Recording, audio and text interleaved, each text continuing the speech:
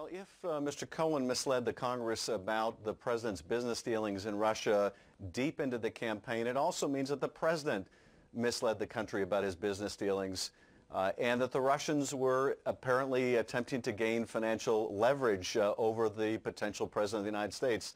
This just underscores how important it is for us to finish the investigation, to determine what financial links the Russians have to the president and the Trump organization, to determine whether they continue to hold leverage.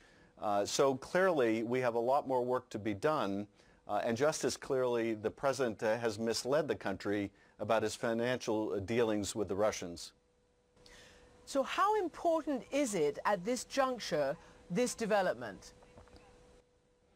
I think it's very important. It shows that certainly Mr. Cohen is providing deep cooperation with the special counsel, even as Mr. Manafort is not. What more Mr. Cohen has to say, we don't know. We will be very interested at the appropriate time in inviting Mr. Cohen to come back to our committee to share any additional information and insights to clarify his prior testimony before our committee. So there's a lot more that warrants investigation. You see Michael Cohen, you see his attorney as well. We're watching to see if they make any remarks. There he is. Mr. Cohen has cooperated. Mr. Cohen will continue to cooperate. Sentencing is set for December 12th. Mr. Cohen, how are you feeling? Mr. Cohen, how are you feeling?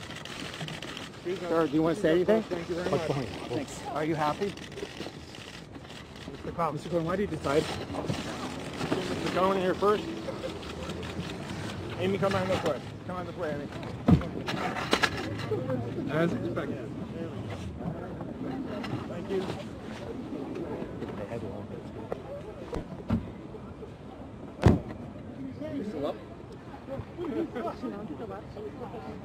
All right, so not a word from Michael Cohen there, who has pleaded guilty there in federal court in Lower Manhattan to lying to Congress.